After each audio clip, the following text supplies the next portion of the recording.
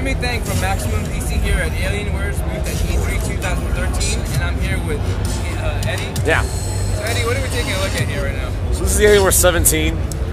It's definitely the system that you want to get if you're looking for immersion and superior technology.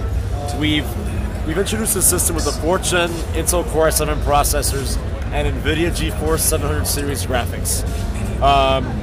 When it comes to gaming, graphics is critical. So we start the system off with a GeForce 765M graphics card. But that's also, you can also upgrade that to a 770 or a 780M as well. All of them use GDDR5 graphics. On the processor side, you could go all the way from a 4700 to an Intel Core i7 4930X, and it hauls ass. From a memory side, you can get up to 32 gigs of memory, and you can get up to 4 hard drives on this system if you opt out of the optical. If you keep your optical, you can get 3 hard drives, and you can opt to a Blu-ray drive as well. So all the main components have been taken care of. We have a really cool screen. So it's a 17-inch screen. There's a couple options. One of them includes a full HD anti-glare finish. The other one is a 3D 120 Hz stereoscopic screen that is actually a true life screen. So that one has a little more gloss. Very vivid screen, very big screen. We know a lot of our gamers really like to have a large screen that they can use so they can see the whole game and really draw in that immersion that they want. As you can see, this one also has the same design that we saw with the 14 earlier, and we'll see with the 18 later on. From a ports perspective, it's got all the major critical ports, and you'll see that they've all been lined up very well in the center of the side of the system.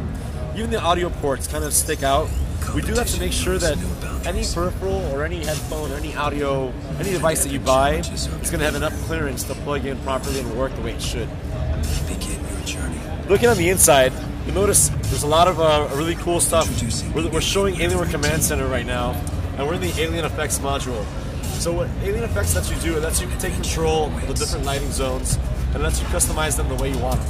So for example, if we wanted to change the Alienware logo to a blue color, right? So we wanted to change to a blue, we can hit apply right away. Right away we can save a brand new theme and keep it. Okay. It's probably quick change too, right? So you'll notice it's blue on the GUI. It's also blue on the actual hardware. We can do even more things, right? So we can have instead of it going blue, we can have it morph from blue to red. And once we hit apply, you'll see that change will start happening. It'll start morphing from blue to red, and it'll loop. It'll loop. So beyond that, we can do that. We can do that to all the different zones. You can do it to the trackpad as well. So the trackpad can change its solid color, but it cannot actually go. It can't do the advanced effects. So right now we have it in blue. I just changed it to blue right here. But we have 10 different zones altogether, and within each zone you could actually create a whole sequence of actions.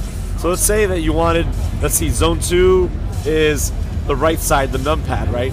Right now it's green. I could add a sequence that will actually, hang on. I could add a sequence that will look pink, right? Is that okay? Or actually I can let's add a blue one. So it's blue then pink. And I can keep on and on and on and on. These are just solids. But I can change these to morph. For example, let's say I want it to begin as pink, but then to morph into blue. That'll give me a really cool transition as I go to the next one. Then I can actually change this one to morph from blue to, I don't know, let's say yellow. Let's flip that. Let's have blue on the left and yellow on the right. Right? Hit OK. Now I can apply, and the numpad will change. It's very bright in here, so it might be tough to see, but I assure you it's working. Sure, cool. And the price and release date? The price of this system? Yeah. It starts at $14.99. That's a $14.99. That's with the Core i7 4700. That's with the NVIDIA GeForce GTX 765M, 8 gigs of memory, and a 750 gig hard drive. And release date? It launched on Tuesday. That was this week. So as of this week, we have all 3 notebooks available worldwide, and we actually also have some new backpacks available as well. You should check them out. Cool. Thank you. Yeah.